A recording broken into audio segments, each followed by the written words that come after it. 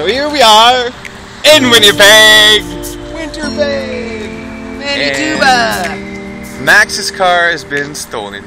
Not stolen, it's been towed. It's my own fault. I have nobody to blame but myself. I parked it in no stopping zone and I slept a little past the traffic time in the morning, so it got took. It took it. And we slept with Joe Calkins. Joe Calkins' place? Dr. Joe Krakens. We should call him Joe Krakens. Is it Krakens? Kill the Krakens.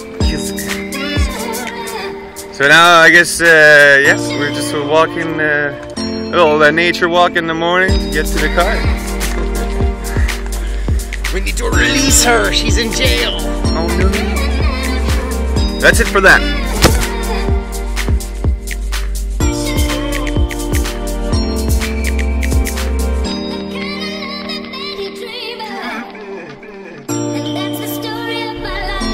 And we're back. We're back in the car. Disaster averted. Our car was not considered abandoned or stolen. It was just towed.